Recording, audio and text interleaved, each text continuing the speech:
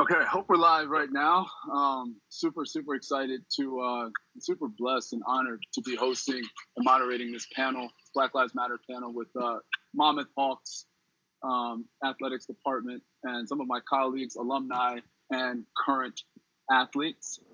Just to start, I'm gonna have everyone just briefly introduce themselves and kind of go around the round table. Maritza, would you like to take the floor? Hello, my name is Maritza Darling Ramos, and I am the class of 2019. I'm from the city of Chicago, born and raised. We began a peaceful protest, and we had a peaceful march this weekend, and it became like a very nice, big Black Lives Matter movement. And I've just been doing a lot of protesting, a lot of rallying, and assisting people with donations and stuff around the city of Chicago. So that's me. Bryce. Yeah, how's it going, everyone? Bryce Wasserman. I'm from Southlake, Texas, Monmouth University lacrosse class of 2018, master's class of 2019. Now I'm playing professional lacrosse for the Boston Cannons in Major League Lacrosse, and I'm also in law school at the University of Miami. Very excited to be here among some new faces and some old friends, King, Keem, J-Rob. It's super fun to be here, have this conversation, and enact some change at our school that we love so much. So thank you for this. Awesome. Aaliyah. Hi, I'm Aaliyah Moore. I'm from Manchester, New Jersey. I'm on the women's soccer team. I'm currently a junior. I'm a proud member of the NAACP Youth and College Division of Ocean County and Lakewood. Recently, I've been going to protests. I recently was at a protest in Lakewood, close to my home, and I actually had the opportunity to speak there in front of a huge crowd, and it was a great experience. It was a lot of emotions and a lot of everything, I guess you can say, and I could speak on it later on. I'm just really honored to be here with everybody, and I can't wait to learn and listen to others as well. Faith. Hey everyone, my name is Faith Blaman, Monmouth University track and field class of 2017. I have been also protesting. I decided to start a website where we give out scholarships. We collect books for students in need. We have a mentorship program that we started. We have the Real Academy where we give people who aren't white education on Black Matters. We have the Real Academy for Black people where we reteach Black history from the perspective of Black people. So we talk about things like Black Wall Street. We talk about things like credit, owning property, things that Black people don't get enough of in our culture. And I'm just excited to be able to spark long-term change because if you follow me on Instagram, you know I've said it before, I want us to be the last generation that has to protest this kind of thing. That's real. Coach Rice. Hello, everybody. I'm King Rice. I'm the men's basketball coach. I'm from Binghamton, New York. I'm 51 years old. I think this is incredible that I get to be on here with you. I'm anxious to learn. As I talked to everybody earlier, I'm kind of the old head in the group, and I'm so anxious to learn and hear from you and hopefully try to spark a change and continue what's going on, just to continue to try to help young men and women of color to have a better world. Taylor. Hi, everyone. My name is Taylor Emmel. I'm from Maysline, New Jersey. Right now I'm currently on the women's lacrosse team, and I'm very, very excited to get to speak to everyone and learn about their experiences and learn how I can have multiple conversations with my loved ones and my family and my friends to help better bring us all together. Talitha. Hey, everybody. I'm Vickers. I went to Monmouth University. I was on the track and field team. Also served as captain and in various roles for community service. Currently, I am one of the main anchors for NBC affiliate WXI 12 News in North Carolina. But I was born in New York, Brooklyn. And at the end of the day, what I've been seeing happening in my hometown and the experiences that I've had in New Jersey at Monmouth University have really been weighing heavily on my heart with everything that's happening in the climate of our nation, the climate of our newsrooms, the climate of our athletes and athletic associations across the board, the climate of our communities. And I'm so honored, and I really appreciate the opportunity to be able to come here and share my thoughts from a news perspective, but also an athlete's perspective, former student athlete. J-Rob. Hey everybody, I'm Justin Robinson, Monmouth University basketball class of 2017. I'm basically just here to be a voice and, provide any insight, information, because I've been through a few things, but I'm also always learning. So, I just want to help spark a conversation and push forward. That's real. And lastly, myself, my name is Hakeem Vallis. Monmouth University football class of 2015.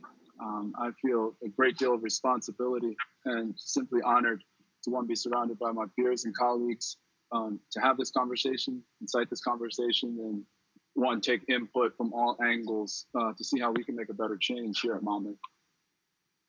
So to get started with our panel here, I'm actually going to open the floor up with Coach Rice.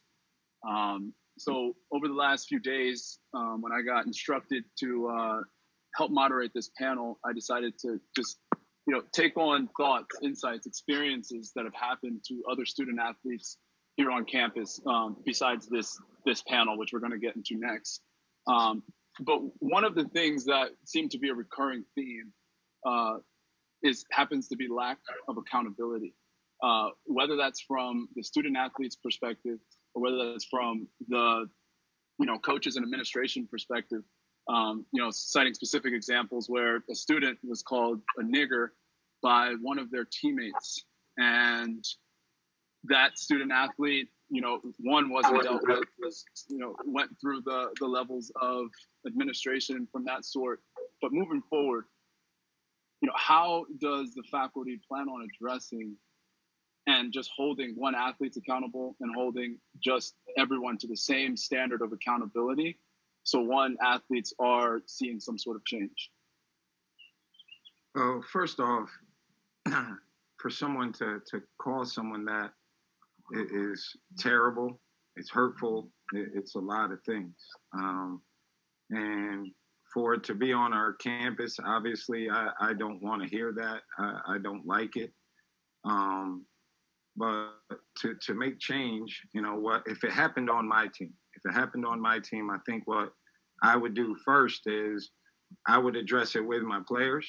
I would address it with the people that were involved in it, myself first, and just let them know, first off, that is so offensive and you shouldn't say it. And then I'd probably ask, why would you say it?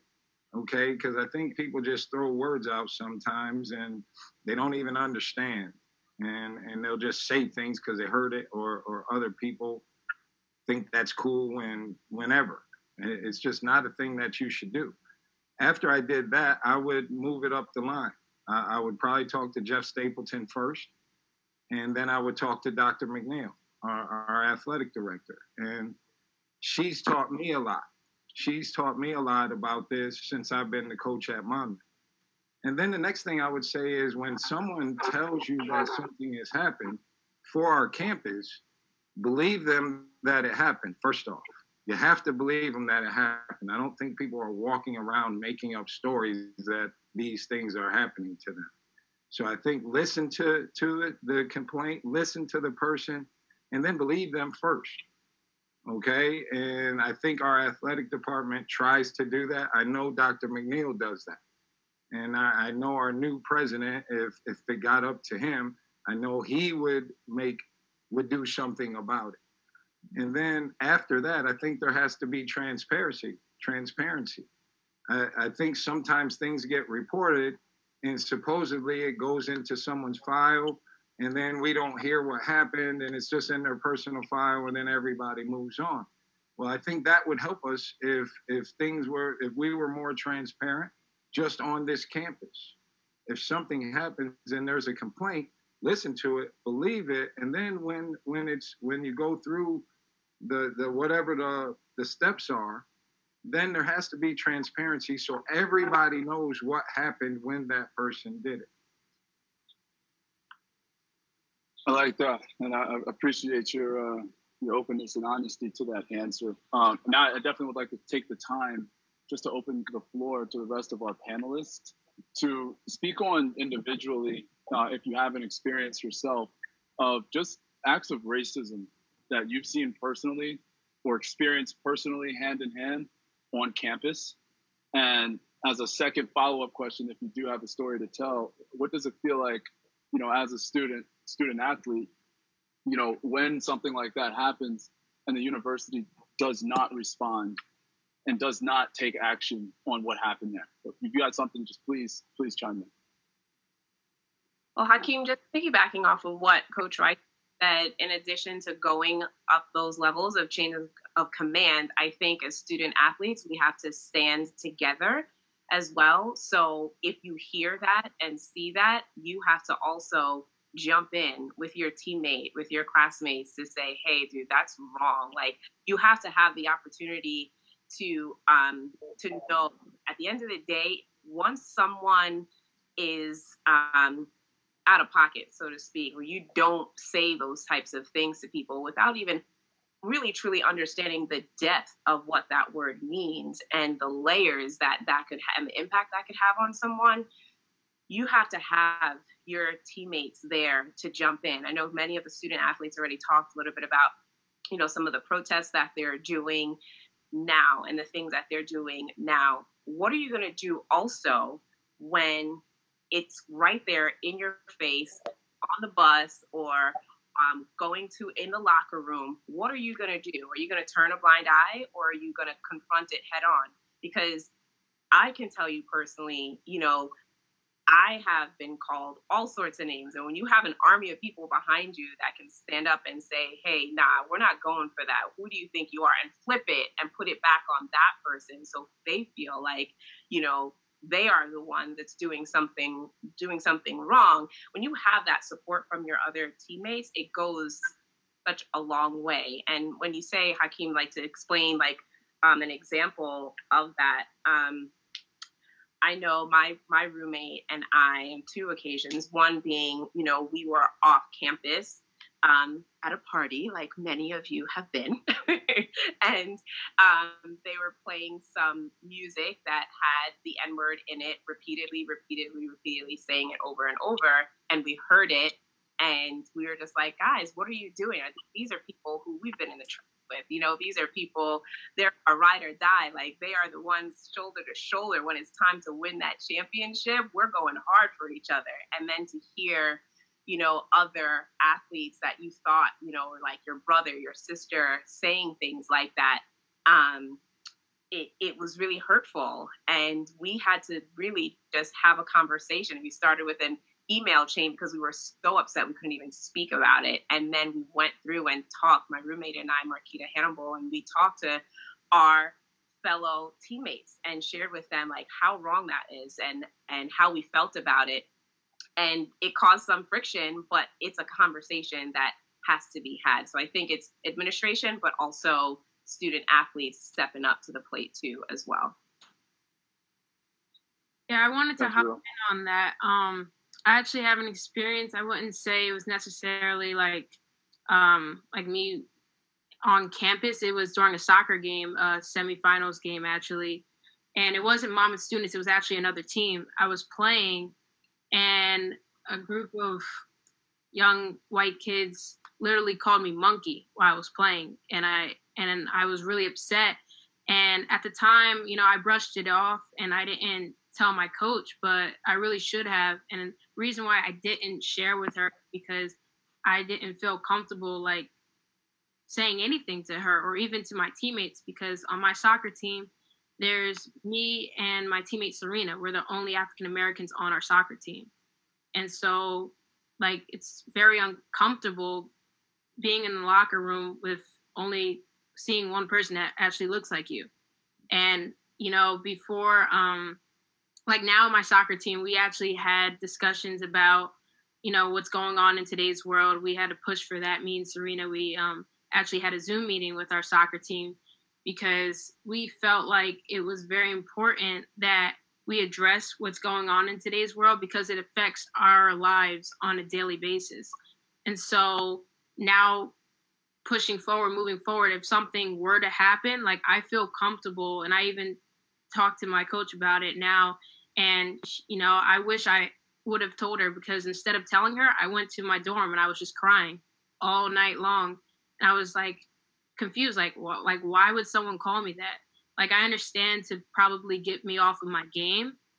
It didn't work, but it still made me upset because I know what that means. So, first of all, I love to hear that it didn't work and that you still did your thing, even though you were called that. And I agree. I feel like having that common ground is really helpful. For me, I had kind of like the opposite experience. So I came to Monmouth University. I was a thrower on the track and field team. So first of all, my coach was Black, and the majority of the upperclassmen that surrounded me were Black. So I never personally experienced any acts of racism within the athletic community, just because I was surrounded by like-minded individuals. And I think that goes back to what Talitha said, where if you're there to stand up for your teammates, if you have those people that surround you and make you feel secure, it helps. But personally, for me in the classroom, I felt like I was always discriminated against. I was a biology major. I was the only Black girl in my class, every single class. I don't remember seeing more than one or two other people that looked like me.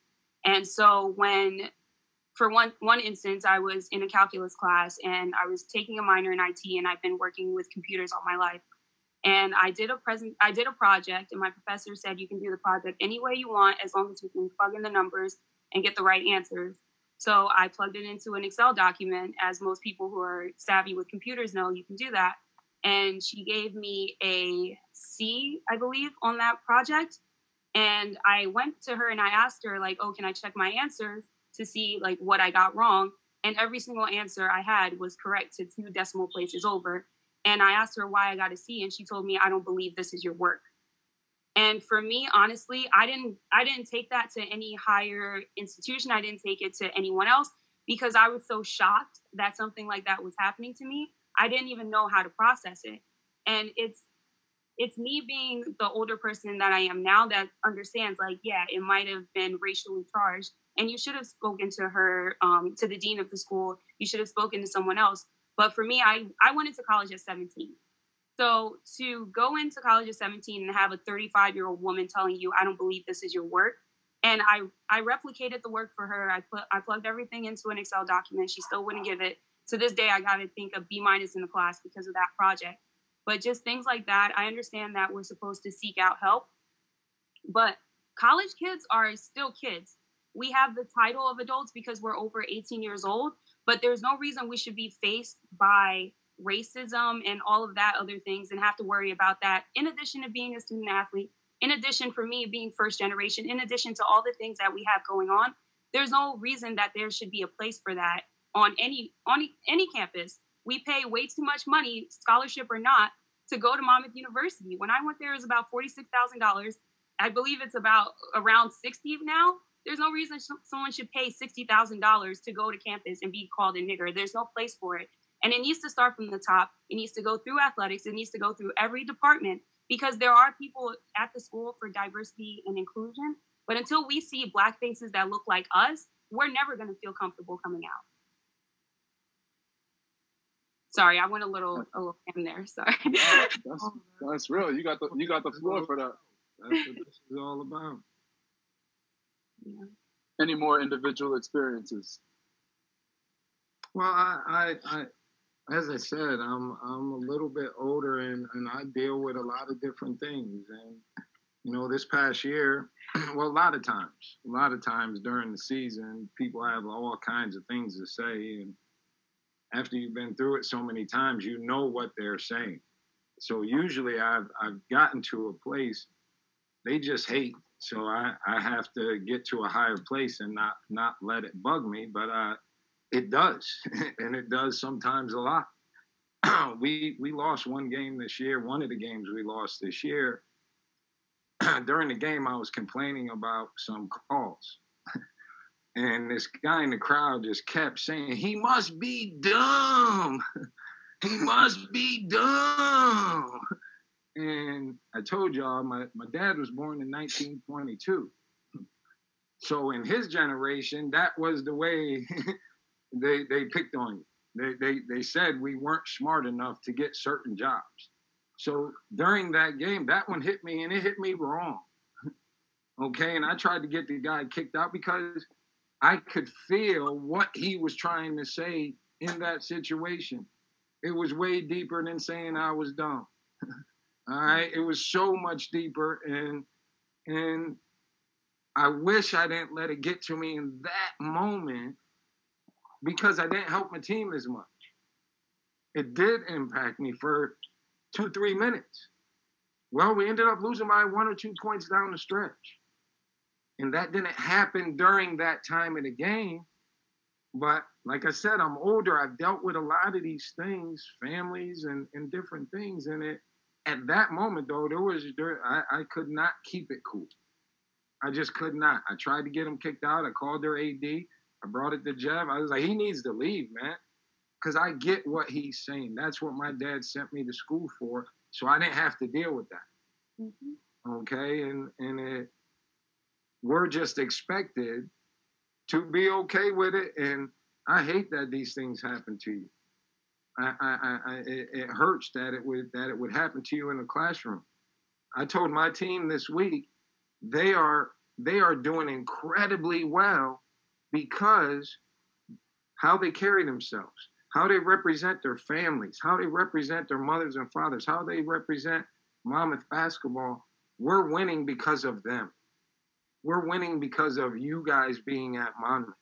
You guys breaking through on some things, and you already broke through before, and now you're breaking through in another field, being a news anchor. You are Jackie Robinson right now. And people just expect us to break through these things and then just be okay when people pile on you the old stereotype. So I commend everybody on here because we're going to trailblaze some more. That's real. I appreciate that, Coach. Anybody else before I move on?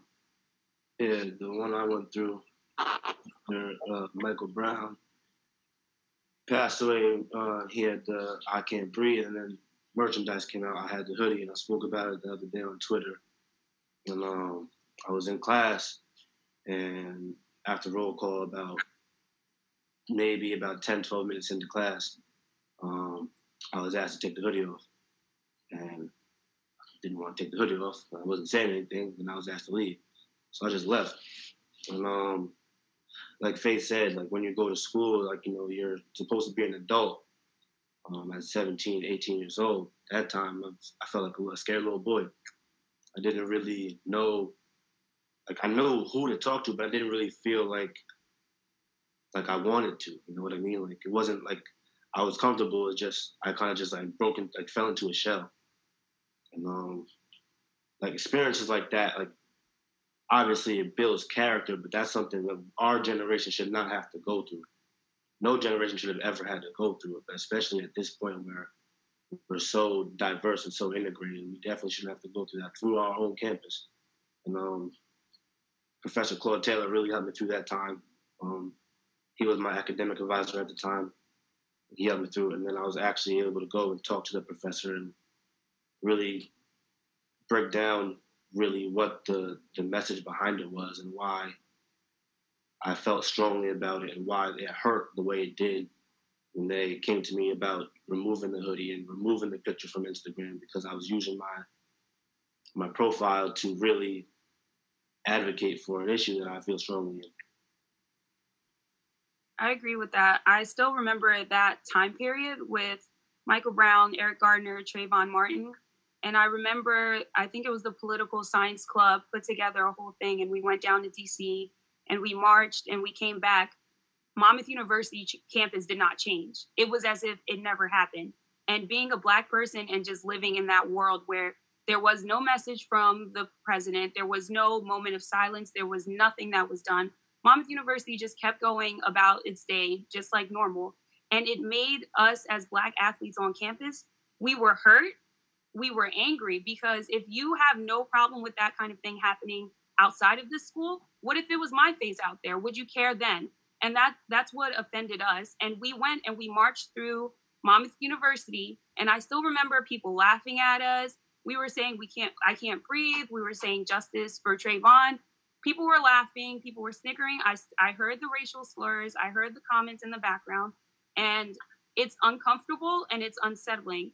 And for me, honestly, I have no problem being the loud Black woman because at this point, I feel like I've gone through so many things that I shouldn't have gone through as a child. A university is supposed to come together and foster you as you learn, as you grow, as you become your own person. And I feel like Monmouth University as a whole significantly failed me on that part, with the exception of my track and field team, obviously. That's real. I remember those. I remember that time. I remember those marches. Moving on to the next question. Can you guys talk about, being on, let's say, a predominantly white campus, just putting it out there, the small stuff that we have to deal with on a daily basis, whether that comes from just small microaggressions, whether that comes from just the simple stereotypes, whether it comes from on the athletic field in the locker room with biases that are subconscious, probably from some of your teammates, some of them being conscious as well. But can anyone in this chat talk on their experience of any things of that sort? I would like to say something. So I came in 2015 before Trump got elected and everything was fine. And once the election started to happen and people started to vote for Trump, one of my teammates was from a red state and was very excited when Trump was one of the main candidates for that state. And so she let out a big woo in front of me, in front of all my teammates, and I was the only Black person. And it just felt very, very, very upsetting. We didn't really have a good relationship after that. I think after that, it was just very much wishy-washy. We just kind of made it focus more on bowling rather than being an actual team for me and her. So it was really hard, especially during the Trump campaign, for me to experience that, especially as a Black woman in an all-white school and an all-white team. That's real. Anyone else? I've heard comments with regards to microaggression. People have said things to me like, "Oh, Faith, you're not really Black." Because why? Because I sound like this, because it's what do I do that's not really Black? What is Black? How do you know as a white person, how do you know the definition of what is Black to tell me that I'm not Black? And it's those little things like that. And subconsciously, as embarrassing as it is to say, I would want to do something or I would want to speak up for myself. And I'd be like, oh, is that too Black? And that kind of second guessing yourself that results from microaggression, it happened over and over, even with the new policy in the weight room that student athletes can't wear do-rags and headscarves because we want to appear professional, or I don't know what it is. I understand that as a white institution with white leadership that you might not understand, but when Black kids go to sleep and have to wake up for 5 a.m. lifts, they should be allowed to come as they are, right? So if a white girl can wear a messy bun, a Black girl should be able to wear a headscarf. That's real. Sorry, go ahead. Go ahead. No, I'm sorry. Go ahead. I was just going to say some of the things that you all are bringing up as student athletes. I just want to, commend you for being so forthcoming, because I think that, of course, the university needs to hear these layers. And I also want you to know that, even, and many of you already do because you've graduated, that even in the industry that I've been in, from the world of entertainment to news to also hospitality, all of the layers that you're talking about is no different in those industries too as well. So as hard as, and this is not to skim over what you're going through as student athletes by any means, I just want you to know that your skin is being made tougher and better for it, so you know how to react in those situations going forward. Because even now, to this very day, I've been in situations that I look back on and say, okay, I know how to deal with that now, because I was a scared and timid and shy athlete, a student athlete. But those are the things that,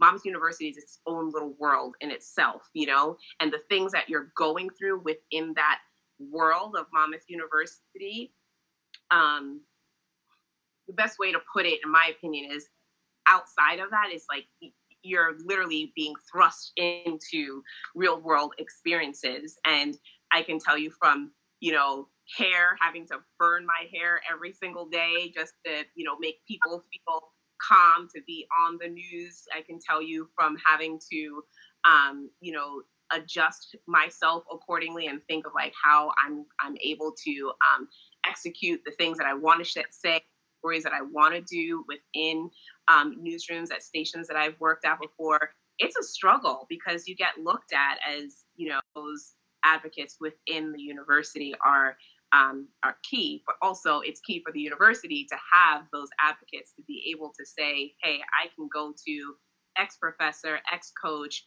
or there's a student body, board or president that I can go to and speak to about these things, because outside of Monmouth University, it's the same thing. When I was there, I remember our freshman year, we had 6 female athletes that, we were leaving from, we went out to the club that night and we ended up just circling past the mall there, and we were going to the White Castle, and I waved, we placed our order, and I waved to one of the seniors that I saw. I was like, oh my gosh, that's Remy. And instantly my vehicle was surrounded by officers with guns pointed at all of my windows, all of us, 6 women in my car. And we didn't know what was going on. We were told, put your hands on the wheel, take your hands off the wheel, come out the car, put the car in park. And we were like literally shotgun barrel in my face as a freshman. And I had no clue what we had done. And the only thing I could think of to say to, let them know is like, I'm a student athlete at Monmouth University. My name is Talitha Vickers. I'm on the track and field team. My coach is Coach Joe Compagni.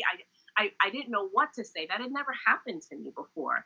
Long story short, what we realized afterwards was the officers were waiting in the bushes. There had been a robbery over at the mall. They saw us wave to Remy, who was a black man, a senior, and he was in there with his friend, and they thought he was a robbery suspect. And we were the getaway vehicle to then take them away.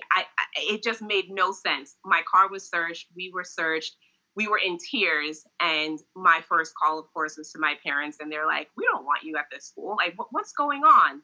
And I say that, I bring up that story to share with you because ever since that moment and time, having, barrel right in between my eyes, cocked, ready to go, it's been really, really tough for me even to drive home down the Garden State Parkway and having a cruiser like pull up beside me, wondering, okay, what happened next? And we went through the chains, and thank God for Coach Joe and the team that embraced us and surrounded us, and we got together. We had forums and things like that, but at the same time, that prepared me also for the real world and the things that are happening right now. I never expected that waving to somebody, like literally driving while black, I would have my car searched and have, my girls in the car with me and have a shotgun, like looking right down, my nose at that point. So again, I say that to say that these real world experiences that happen on and even in the surrounding area of Monmouth University, your experiences are going to make you a lot stronger and tougher. And, for me, it made me very timid and it made me look at officers in a different way. But at the same time, I have family members who are officers. One of my good friends, Dan Uncle, is a police officer in New Jersey. And, I know that experience was what happened with me personally, but that they are not the example of every police officer. Appreciate that story, Talitha. Does anyone else have anything to add into that before I move on? Well, I was going to say that some of the things are real world things, and I'm sorry that they happened to you in your classrooms or on campus, and we were in an environment where you didn't feel appreciated and safe. Okay, but when you go out into the real world, okay, I'm the only black head coach at Monmouth. So every day I walk in the room, I'm the only one that looks like me. Okay, I don't feel any kind of way with that because I know I have the love of the people there. But I am the only one. Okay, and there's gonna be situations where you might be the only one. And that's why I think finding your voice when you're young and being able to express these things will only help all of us. And it will definitely help the people that don't look like us because we'll make them more aware. We will make everybody more aware. And I sit here and I'm looking at you and I'm so excited for the future because I'm hearing the things that I'm hearing from y'all. It makes me excited because I'm telling you, when I was 23, I wouldn't have been on here talking. I would have shied away from it because I would have been scared to say how I felt. And I'm so impressed. And like I said, our future is going to be right because of some of these things you went through. And it's going to make you so much stronger, and you're not going to stand for it anymore like some of us have. Some of us have watered down a lot because we felt like we had to. And I think this generation, you don't have to be watered down. And that's a beautiful thing. And I think it's important that we have Bryce talk. I think all of us, because this is how things get changed. Everybody, I know I have Rick Callahan on my staff, and when we have these talks, he doesn't say much, but he has so much to offer.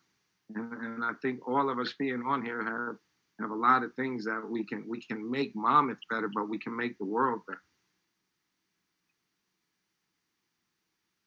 No, that's real, Coach Rice. That kind of piggybacks into my next thought or question. Faith, I really, really agreed with you. And you talk about, the microaggression of, oh, you talk white, or you act white, or it's like, I'm me at the end of the day. I'm unapologetically me. But attending, this is a question for anyone who wants to answer, attending a primarily white school like Monmouth University, as African Americans, like we feel like we have to suppress our identity just to fit in, with everyone on campus. And it's just a sad thing because we can't be unapologetically ourselves. I just wanted to start a conversation on as to just, one, why do we feel that way? And two, how does it feel like when you consciously know that, damn, I can't even be real with myself because I'm going to make everybody else feel uncomfortable here? It's like almost told that you're not good enough. Like, for instance, for me, I wear my hair natural in its natural state. At Monmouth University, I would go back and forth, but I noticed that if I was wearing a long straight weave, someone would hold the door for me, or people were more likely to be kind to me. But if I had my hair in its natural state, there were always adverse actions. There was always that look that they didn't say anything, but it said it all. And I just feel like that kind of makes you second guess yourself at every second of the day, and it's exhausting.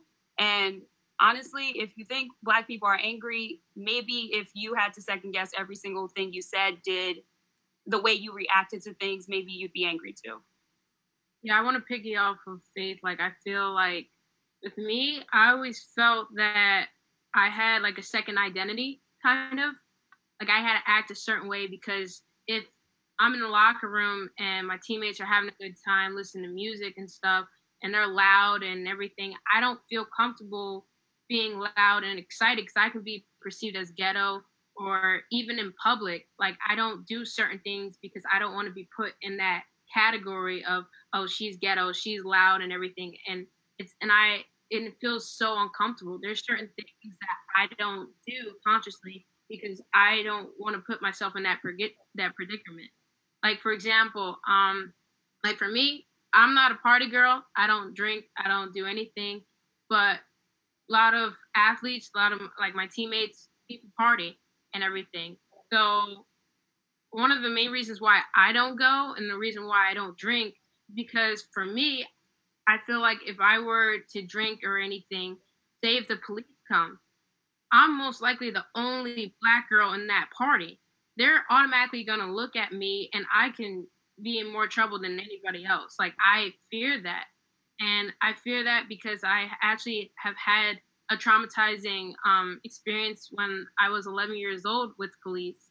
I'll share a quick story. I was 11 years old and my dad, he was working at the time, and my mom, she was asleep. My brother was asleep. 6 to 7 police cops showed up to my house looking for a family member. I was 11 years old, just playing in my room, and I was scared because these police officers came out of their car with guns, and so I ran to my mom to wake her up. And by the time they saw me running, and literally they came through the backyard. They broke down my door, and I literally tried to hide in my parents' closet, trying to cover myself with my dad's clothes, but you can still see my feet. They literally dragged me and my mom out of our house. And my mom, she works for she's a dispatcher, and she was explaining to the officers, like, I work as a dispatcher, like, you have no right to come into my home and everything. Mom's crying, and I'm just so confused on like what's going on, because it was like I was just playing in my room. I didn't even do anything. And meanwhile, my brother was still asleep in the house. They broke down his door and pointed guns at my brother's head. He was literally just crying, like, what did I do? And when my dad came, he wasn't happy at all. But now that, I'm older and I look back and what happened with George Floyd and like all these different things that is just happening to people that look like me, it's traumatizing because, like, by me running, by my brother just sleeping, it could have been justice for Aaliyah Moore, justice for Damian Moore. And that's when it's like, that could have been my dad. That could have been me. And when people hear that, like, that could have been me, like, that is so true. And it's a reality that we face every single day. I even asked my teammate, I said, do you think about being white when you wake up? And she was like, no. Well, every day, I told her, I think about me being a Black woman in today's society.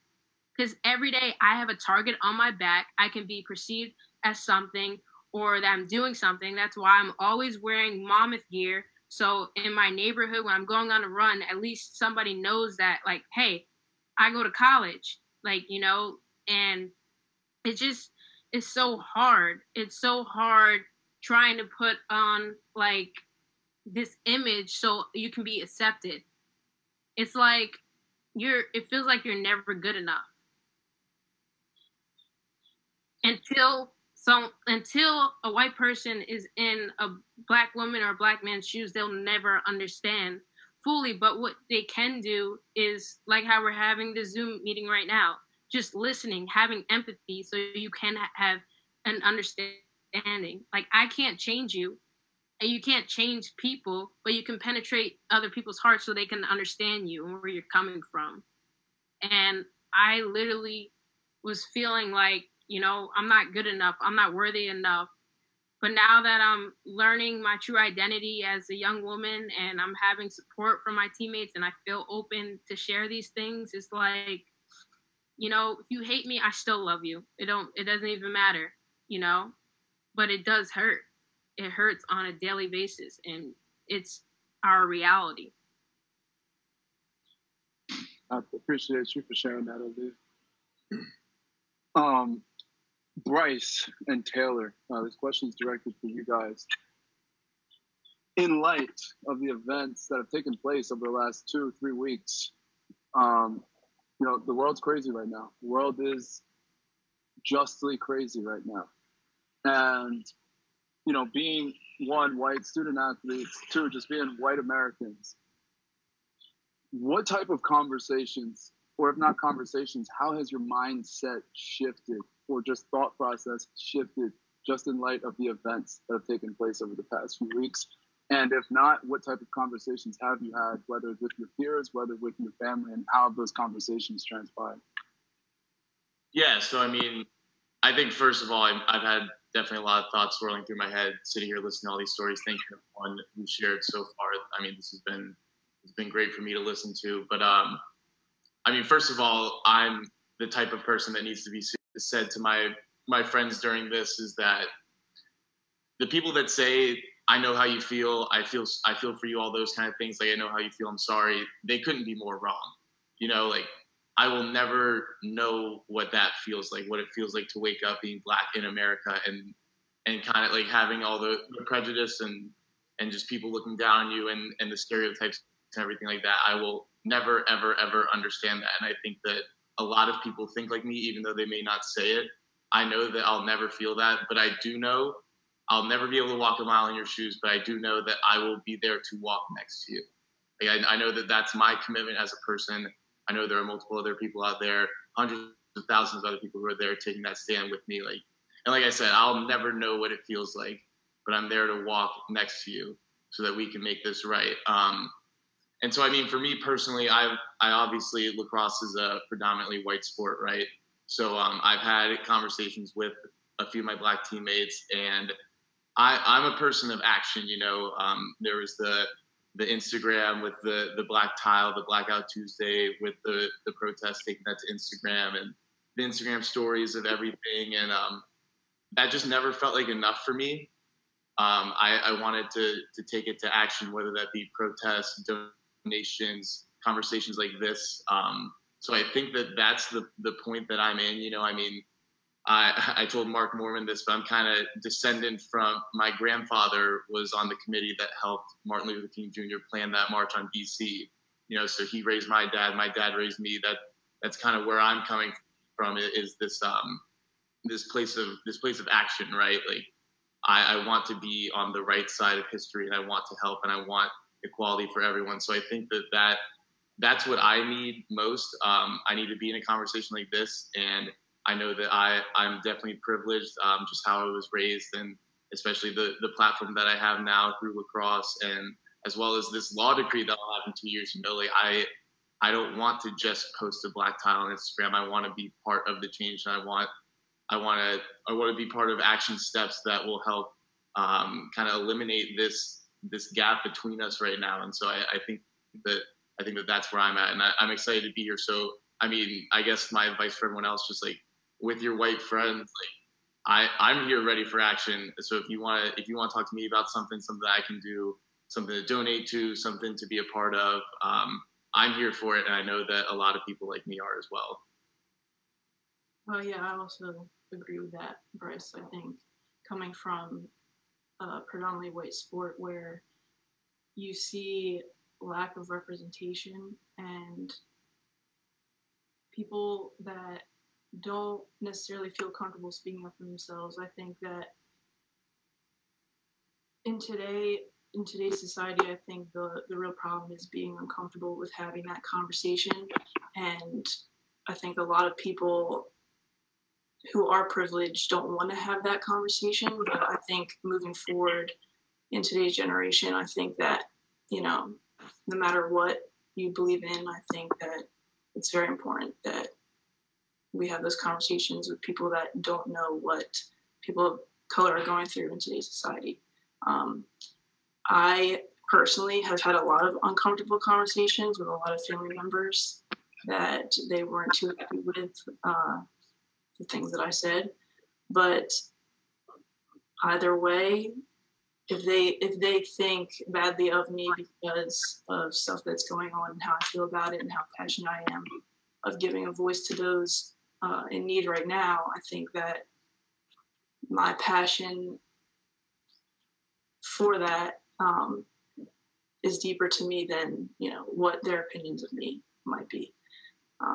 And I think all of you are so brave for sharing your stories, and I enjoy listening to every single one, and I love learning about how I can help as a white person in America.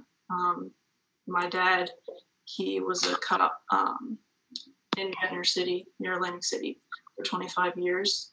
And so I've got to hear a lot of his opinions on what's going on right now. And so it's helped me kind of gain, insight from both sides, as well as having conversations with a lot of my friends who are also people with color.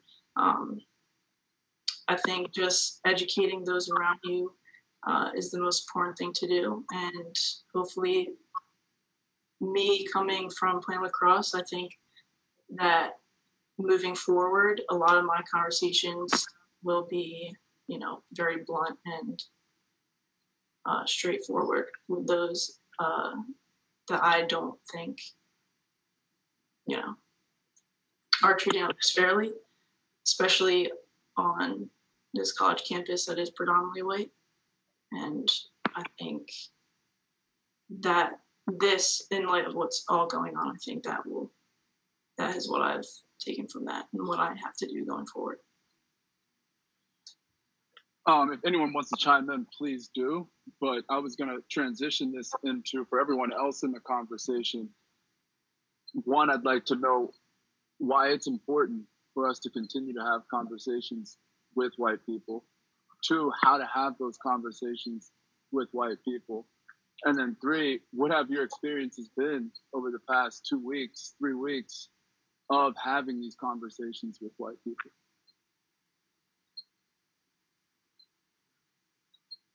Well, I feel, as athletes, we have coaches that push us to be the best that we can be, like on the field, off the field. And we know that being uncomfortable is how you're going to see growth. Being comfortable with being uncomfortable is what we're taught in sports. So this definitely relates to having the conversation, even though it's uncomfortable to talk about race in general, it's important that we do, because we know on the other side of that is growth, and that's where change is, and that's where understanding is. And I feel like having even these small like Zoom calls with your teams or with your friends, your family, it's important to just have a small group. I think it's better as a small group because it's more personal. When you open it up, then you start to lose the crowd. But when you have like a small group like this, it's very personal, I think. And that's how you really connect with others and build a relationship. Like just hearing everyone's story, for those that share, like I feel already closer to you by just sharing something, like sharing anything, So, and I feel like with my soccer team, Serena and I, we actually reached out to our team because when everything happened with George Floyd, everyone was silent. No one said anything in our group chat at all. And in our group chat, we talk about current events or the news, or people talk about politics or whatnot. And it just blew me and Serena's mind that no one said anything. Like this is something that is on the news on a daily basis. It's everywhere, and everyone was silent. And that's when I was like, all right, this is a problem. Because it's a problem because I shouldn't have to just come to my Black teammate and I can't come to the rest of my team about this necessarily. So that's why we wrote a very nice letter saying, we know this is going to be uncomfortable, but we think that we should have a Zoom meeting and we should discuss about what's going on in today's world. And, we're reaching out as your teammates, even if you don't support whatever it is, support at least your teammates, because we see you on a daily basis. We're in the locker room, we play on the same team. And if we want to build an environment for our soccer team where we are the values that coach says that we are, trustworthy, hard work, and discipline. Well, trustworthy, you got to know who I am so I can trust you and you can trust me. If I don't feel comfortable being who I am, then how am I going to grow? How are we going to grow together? So our soccer team, we had the Zoom meeting and it was amazing. We literally were on Zoom for like an hour. Me and Serena were sharing our stories. They were listening. They had questions. And it was an opportunity for us to grow closer and create an environment. You know, we know that the incoming class is coming in.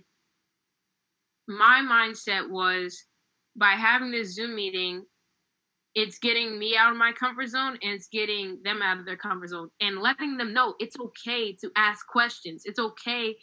I feel like people are afraid to say the wrong thing. If you're coming from a genuine heart, if you just want to know something, 9 times out of 10, it's going to be fine. Like, there's nothing wrong with asking the question if you generally just want to know and you're not coming with any harm's way. So, and I encourage them, you know, just ask, because I love you, I want to help you, and I want us to grow as a team so we can succeed.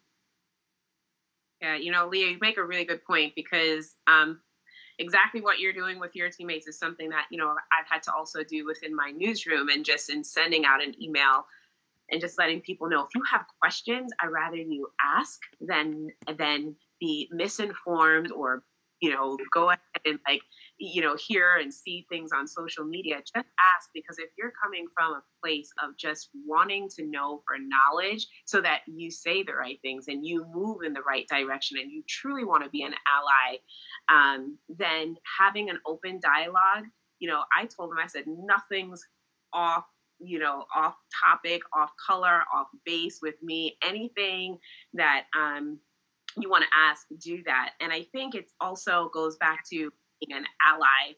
And like Bryce was saying, like, you know, I'll never understand. You know, I'm not Black. I have no idea how you feel, but I will walk with you. I will, you know, do these extra layers to make you know that I stand with you to end this systemic racism. And I think one way of doing that is doing your research. If you think about it, at the end of the day, we're in a pandemic right now. Every single person on this call, every single person watching right now has Googled COVID-19. Why? Because you want to protect yourself, because you want to make sure that your family's safe. Well, you also need to do your research and read those books and talk to your people outside of your normal circle to see and learn and educate yourself, because I'll tell you, it's exhausting to constantly explain and explain and explain. And sometimes you're like, is it getting through?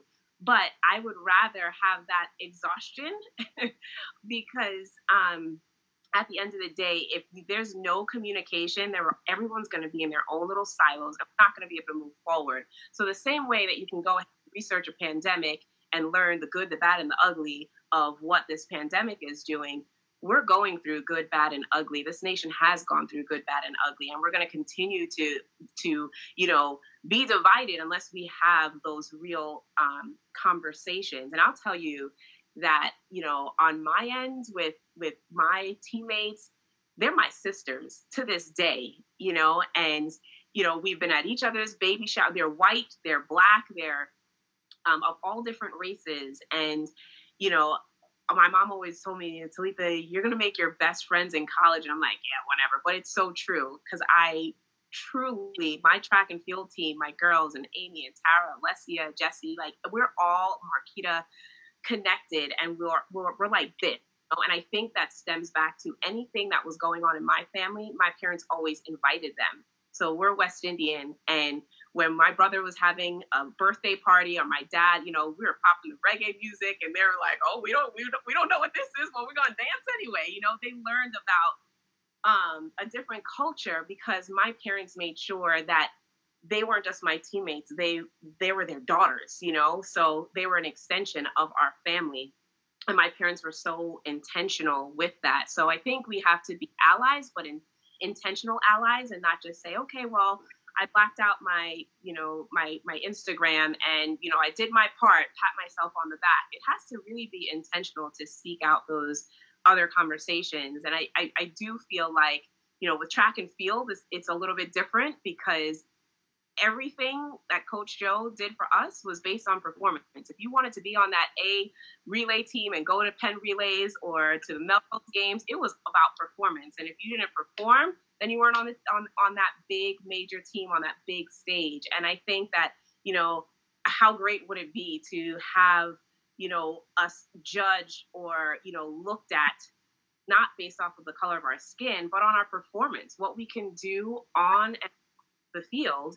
And just handing that baton to the next person, that baton of love, that baton of kindness, that baton of uncomfortableness, that baton of just passing it forward so that generation going forward will have a little bit more knowledge, a little bit more understanding.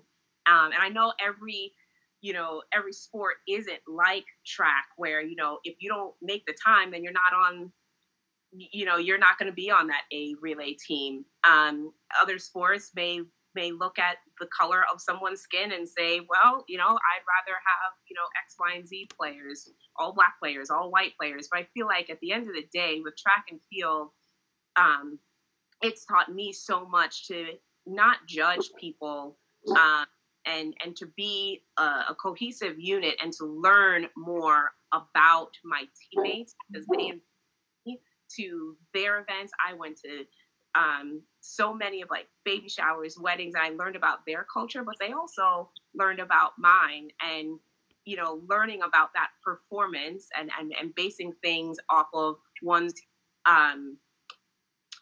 instead of someone's skin color and what they can do and what they bring to the table. Like, Reverend Al Sharpton was saying at the first memorial in Minneapolis for George Floyd, he said, I don't need no favors. I got this. Like, at the end of the day, I just need your knee off my neck. It goes back to, like, we can do this. We just need an opportunity to be able to have a level playing field and move forward and show what we can do. But that comes with the conversations and that comes with being able to have an open dialogue. I agree. For the non-Blacks out there, if you want to be an ally to a Black person, yes, it's important that you're with them right now, you're donating, but you also have to understand that you can acquire all the knowledge in the world, but if you do nothing with it, it's useless. So with the knowledge that you are finding now, finding out our stories as Black people who literally walk by you every day, what are you going to do as a white person to be an ally? When you're in the locker room and there's nobody around, what are you going to say when you hear someone else saying, racial slurs or, categorizing all Black people? What are you going to do when no one's watching? What are we going to do as Monmouth as an institution? Because I believe in institutions. So I believe that Monmouth University, why is it that there's only 3 Black coaches and 2 Black teachers? Is it because they're less qualified? Or is there another reason behind that? So as a white person, if you want to be an ally, yes, you can give, yes, you can learn, you can do everything, but you have to make sure that you're not participating in the institutions that keep Black people oppressed. Well, I and my seat is different at Monmouth, okay? I look at Dr. McNeil and I say Dr. McNeil gave a minority a chance that 6 other schools said no. So I think they're forward thinking. I think we had a president, President Gaffney, that hired a guy that made some mistakes when he was young that don't look like them. So there's some things that Monmouth has to get better, but there's also a lot of things on this campus that are good too. And like I said, I'm always going to stand with Dr. McNeil because she has proven to me time and time again, she's fought for us. She's fought for women's rights. She's fought for everybody's rights. Back when people didn't even get to be an AD, that was a woman. She was first in the room, in the all-boys club. She don't look like us, but she been in some fights that we don't even understand what she had to go through. So I have a lot of faith in her because she, for some reason, picked me when a lot of schools wouldn't have given me a chance because I was a minority or I had some troubles when I was a kid. And that we had a president and an athletic director 10 years ago to take that chance on a minority that not a lot of people in the area wanted. They stood with us on that, okay? And now I've been through a few presidents. And President Leahy is sparking all kinds of things. I think he would appreciate these calls because he's a man of action. I can tell already. just with the conversations I've had with him in a short period of time. He's a difference maker, you know, so I'm not here to just pump Monmouth, but Monmouth has done a lot of things. Some of the things that we feel, I felt at North Carolina, one of the biggest schools in the whole country that everybody that played ball wanted to go to. Well, we felt discriminated against there. Okay, we weren't strong enough as y'all to share our concerns because we at that time you couldn't do that. But North Carolina was a little more. The Klan walked through our campus. Okay, and I had to deal with that. I'm from upstate New York. I'm like, JR, let's go fight them. He's like, whoa, boy, that's freedom of speech, man. You can't go fight those people. They have a right to walk through, King, just like we do. Now, I didn't like that, but it was a valuable lesson. And I think Monmouth, like I said, there's some things that need to get better. But I can tell you, I talked to the former basketball players, Mr. Cornegay. Could you imagine how Monmouth was when he came here? Okay, Monmouth made some big strides, some big ones. And there's always more change that needs to come. But we do have some people. Justin dealt with Professor Claude Taylor. I know we have some deans that reach out to our team to try to make young brothers feel more comfortable in a situation where you might be the only one. But we have an athletic director for sure and our new president. And that's not to say our former presidents weren't, but this new president, we got some allies right now to really impact change on this campus. And I think by sharing like we are, they will feel that. Because no one should feel not safe on our campus. Nobody should feel that. And I wish you would have told me that you were going through some of those things, and maybe I still want to be the coach at Monmouth, but I would have went in there with you, and I would have stood right with you and said how important you are to this whole thing. Y'all are so important to this campus, and that you're standing up and saying these things aren't right is really big time, and that's how you make change. Unfortunate this had to happen to make us get on this call because these things been happening. But now we're here. Let's really get together and move it forward because I think the people in charge of this campus are listening. Okay. I agree. Dr. McNeil is the truth. I have literally witnessed her go to bat for women. She's gone to bat for me. And so has Coach Joe Compagni. I really do think that when you look at it as an overall picture, you know, it may feel like, oh my gosh, we have no allies. But behind those closed doors, and I've been on both sides of it, I can tell you from Dr. McNeil, she is a pit bull. She will fight. And she has done that for me. Patty Adorna, no longer there, but she also did that for so many student athletes. And it's all about looking for those other voices. Like Coach Rice said, like, I wish I had known. Go to Coach Rice. You know, even if he's not your coach, you know, he's going to hold your hand and walk you through it. And I had the Patty Adorners and the Dr. McNeil and Coach Joe Compagni, you know, going through so much when, you know, I had the guns literally in my car at a drive-through. My freshman year, at the end of the day, they were the ones that stood up and said, this isn't right, and facilitated us going to the fraternal order of the police to let them know what happened. Did anything ever come of that? I don't know. I was so scared. I had no idea. But it's those people that have to seek out, like Coach Rice just said, like, let him know what's going on, because if you keep it inside, and then at the end of the day, it's a pressure cooker situation. You'll snap on somebody at the end of the day and just like burst. And I don't want to see that happen. So, and going to your fellow teammates who are seniors or that might who you might feel like have more input or might be able to help lead and guide and direct you is key. Okay. But still back to Monmouth University as a whole, I still believe that the white students on campus go out of your way to talk to a Black person, because if you do not know people, that makes room for ignorance. And the majority of Monmouth University has never seen Black people or interacted with them. So if you are a white person on Monmouth University's campus, talk to a Black person, get to know people, because you'll realize that you're not so different, that you have a lot more in common, and maybe you will feel more comfortable having these conversations. Monmouth is a great school, and the majority of the people are the future leaders of the world. So when I say I believe in institutions, I believe that as the future of the world, if you're going out into the world and you might be that only person, you might be the white person in the business room or the boardroom discussing something, whether we should hire this person over the next, just take that experience of interacting with people who are different from you and use that to be a voice, to be an ally when no one's looking.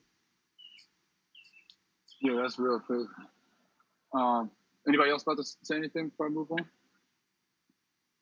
So, speaking, first off, let's be real. On the other side of this call, we've got Monmouth's administration here. We got Dr. McNeil. We've got the athletic department. We've got all those ears listening. So knowing that, for everyone on this call, like, how would you have, like, Monmouth University to have supported your Black experience much better at Monmouth? And or how can Monmouth University make a change moving forward? What are tangibles that could actually happen? What are actionable steps that can actually happen? So I don't know if we're going to get to a level of satisfaction, but so there is a movement in the positive direction. How could Monmouth make a difference? I think more students, more minority students is a way. I think that we do have a great school, but I think more minority students on our campus would help tremendously. But I have to say, over my 10 years, my 9 years, starting my 10th year, I think that I think this past year might have noticeably been the highest amount of minority students on campus.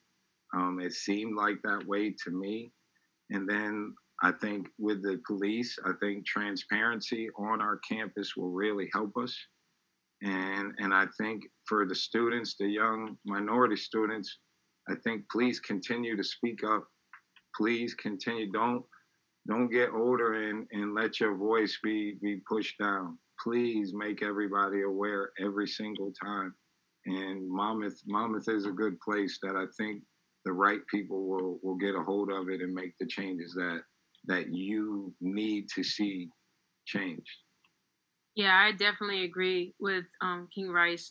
I feel like, because I even looked it up, and maybe an old statistic, but 74% of our school is white. The 24% is minority. 5% is Black people. 11% is Hispanics. You look there, like, a majority of African American people on campus were athletes. So that's telling me, like, all right, I'm only seeing people that look like me and they're athletes. You mean to tell me that there's not other African American students or minorities that can't come to the school, or like that we can accept and increase that percentage, or even professors? Like, the only, I guess, African American workers that I see on a daily basis is dining hall or the student center. Those are the people that I'm seeing that look like me, and I have conversations with them, and I say hi to them. Like, literally, I'm playing soccer, and one of the ladies that makes my sandwiches, she says hi to me and everything. I'm like thinking, like, I don't, like, this is weird. It's weird to me that it's just athletes. And I think that I agree with King Rice. Like, maybe we just increase that percentage even more. Like, that will, I guess, make us more comfortable, I guess.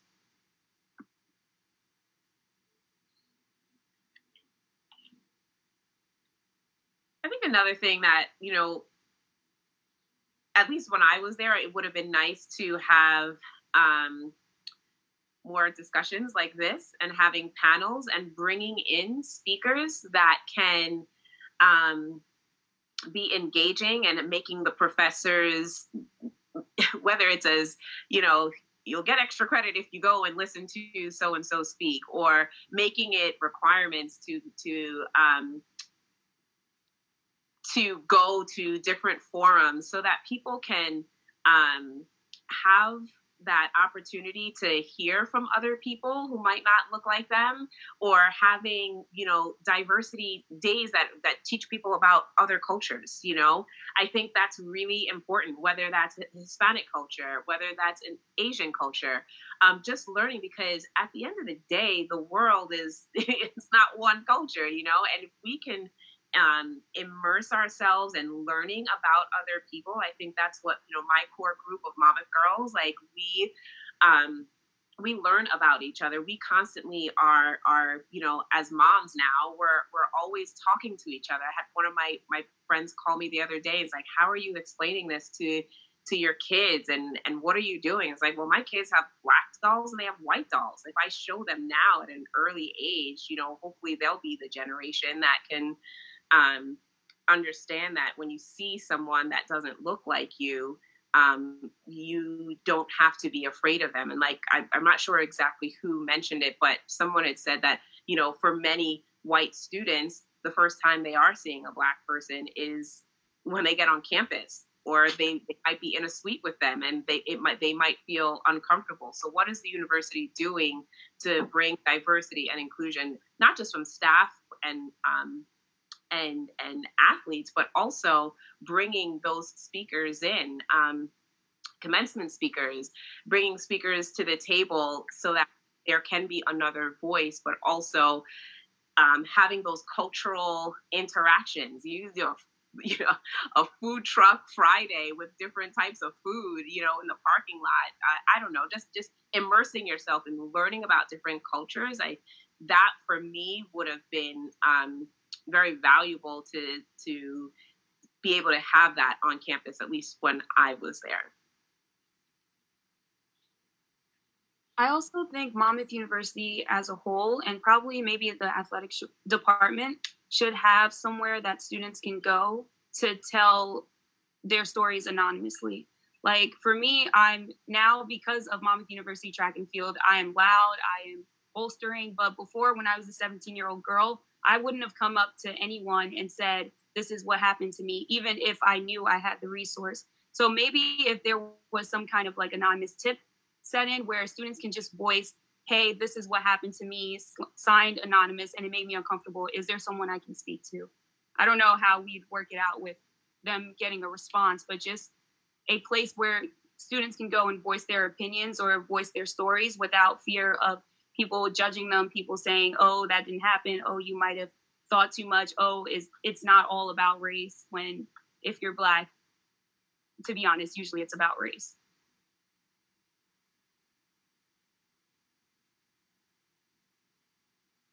Anyone else with ideas, thoughts for real change to happen on campus?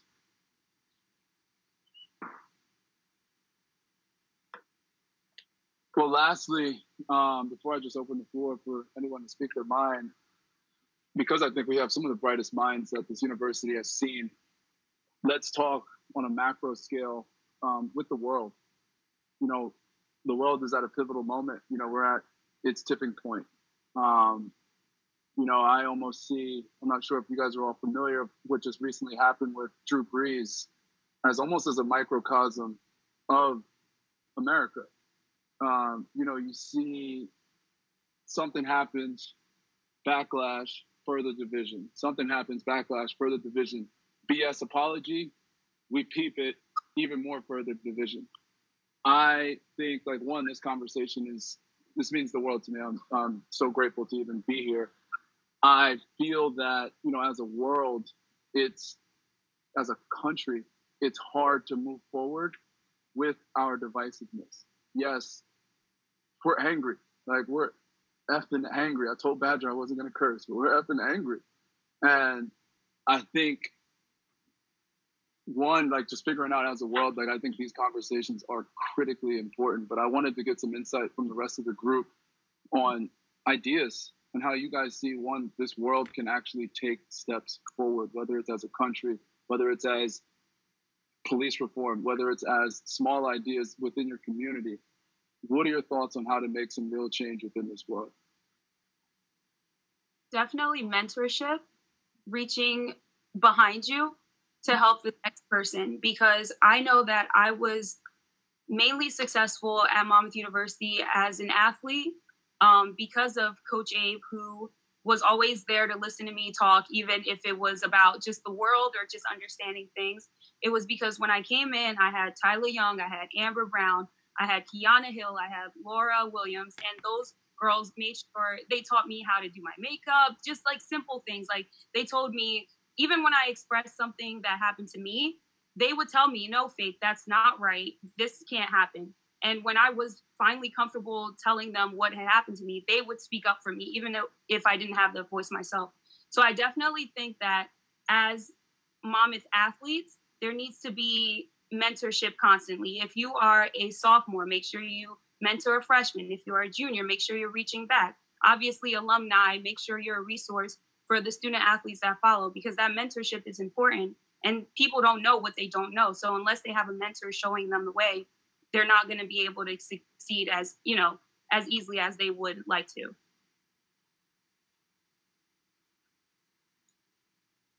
I also think I think we have to make sure that we use all of the resources on campus.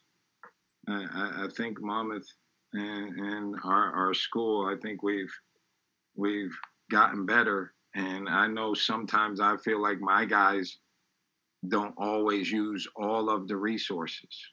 Now, I'm sure the people on the call have used a lot of the resources, but I know if you go around campus and you really search, you can find resources to help with some of these things. And I think if we'll accept some of the help, I know there are things on campus, and if I don't make my guys go, they don't go. Okay, they just won't go. Okay, there's functions. We had Charlemagne on campus. I think they brought him because that was like a hip thing. No students came. Okay, and so there's times when our school does some things to try to spark some conversations, but it might be coincide with people wanting to do other things at that moment. And then we just don't use all the resources on our campus. Because I know there's been deans that reached out to me. There's people on this campus that care so much about this. And we have to reach out and continue. And I know you ladies are at the front. You guys are on this campus and making a difference. But some of my guys won't try to find the things that can help them on this campus. And won't go sit like Justin sat with Claude Taylor. Because Claude can help you in that world. Because Claude is a professor and he's in academics, and a lot of times he's the only one in the room. So just understanding Claude's not an athlete. So you could go sit with him and learn a whole nother perspective. But sometimes my guys he's not an athlete, so I'm not going that way. And it's like, we got to be willing to try to find some of these things we have on campus. And then when it's not sufficient or it's not what we're looking for, then we got to be willing to speak up and say, this is uncomfortable. And I know that's hard sometimes, but we got to be willing to say, hey, this isn't comfortable for me. And instead of just pushing our own feelings down, we can say it's uncomfortable and I need some help with this. And I'm trying to get my guys to do that more. On one hand, I'm pushing them to be this man that we do these things, but man, you need help. Say you need help. Ask for the help.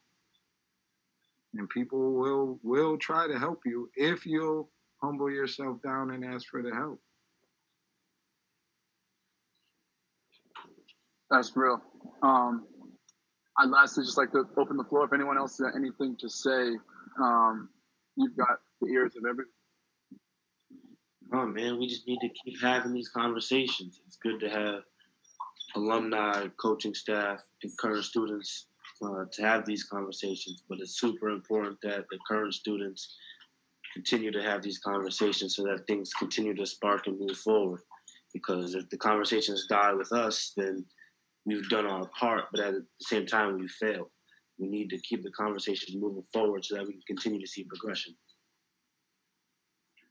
Yeah, I agree with J-Rob on that one, right? I mean, it starts with these conversations and then it ends with unity, right? We're talking about we want to end the divisiveness, right? So I think on a micro level, it's not I unite as a lacrosse team, it's we unite as the Monmouth Athletics Department, right? We cross those lines on each teams, we get to know each other, we have these conversations, and then you link arms and you're a unit, right? And then on a macro level, just as a human race, right? We have these conversations. Like I feel closer to everyone on this call just because of everything that's been said and shared. So I think that these conversations then need to start this unity that ends this divisiveness. Like I said, kind of link arms and kind of attack this thing with action. So I think that's where we are now. So thank you guys for having me.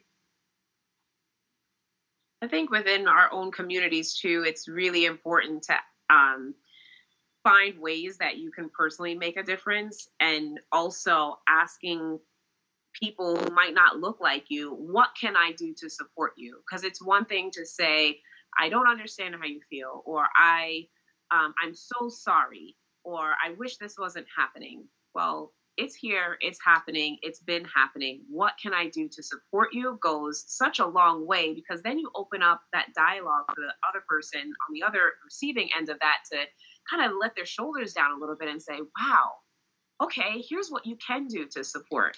You can, I'm here to answer any questions, or just go through, what are some of the ideal things, like we've been talking about in this conversation, how we can support, how the university can be better, but outside of the university too as well, finding ways that you can help people in your neighborhood, help maybe even your family to understand, some of the things, because I know that there are people who have family members who are just like, no, I don't get it. I'm not with it. It's not affecting me. It's not in my community. Then they just kind of tune out. And I think education is key. It's critical. Finding allies is really, really important, but also finding ways just to open the conversation and have that support, and saying, what can I do to support you, will go a long way for sure. Yeah, I agree 100% with you. Even like with my own soccer team, like a lot of my teammates were asking, like, Lee, what can I do? And I said, well, just by you being on this Zoom call with me, like, you're doing it. By you just willing and wanting to know, like, what you can do, and just listening to what I have to share. And, like, that is the beginning of change and how you're going to do something. And I just feel like that's so valuable, and why having these conversations is so important, because it, like Bryce was saying, like, he may never like understand what it is to be in our shoes, but he'll still ride with us. He'll still be by our side. Like, by just having you, like, Bryce has a part of me now. Like, he knows my story. So now he knows, like, hey, like, this isn't cool. And he knows why. It's all about educating, and that's why it's important to have these conversations with whether you're black or white, and having these different conversations, because then you're having this wisdom and experience. It's so different. It's so different than just watching a video or reading a book. You have a live experience from somebody else, and it's a heart-to-heart moment. And that's why I feel like I'm so happy that I had that Zoom call with my soccer team, because I feel so like a relief. Like, it just took so much off of my shoulders, where I feel so much comfortable to go tell them about what I'm feeling. And it made us so stronger in just 1 hour. 1 hour just having a conversation, and I just knowing that them reaching out saying, hey, I see you, I'm here for you, if you need anything, let me know, and just having my back. Like, that's all like, personally, that's for me. That's what I want, and knowing that it's actually genuine. And moving forward, I know that my team, by me just feeling more comfortable and them feeling more comfortable, we're going to just continue building on the field, off the field, as people. And I told them it's important that we have these conversations, because when we have jobs, you're going to have people that look like me. So by you just listening to my story and understanding things, or any questions, I'm helping you.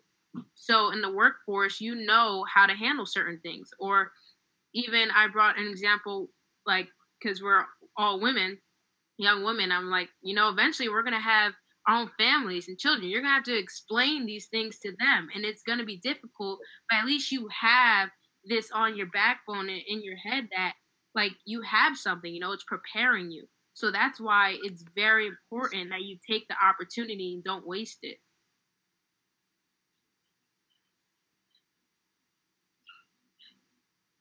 That's real. Well, just to wrap this up, one last thing I'd like to say is, black or white out there, do yourselves a favor and watch the documentary 13th. It's on Netflix, came out in 2016. We talk about the system this, system that, but your average American does not understand what the system really is. And the history we were taught in school growing up is not the real history that, one, us African Americans have truly experienced. So I highly, highly, highly encourage everyone out there to take an hour and 20 minutes out of your day and watch that documentary. And lastly, I want to just say a massive thank you to the Monmouth Athletics Department, Maryland, Visk, Badger, all you guys, just for putting this together, allowing us athletes, current and former, to have the platform to amplify our message, talk about these things that are going on in our communities, on our campus, and how we can actually make a real change. But appreciate everyone else coming out and watching us. Panelists, really appreciated the conversation. Just like Bryce said, just like everyone said, I feel like I'm 10 times closer to all you guys just from hearing the testimony and just talking through these things with you guys. But appreciate you guys, and fly Hawks.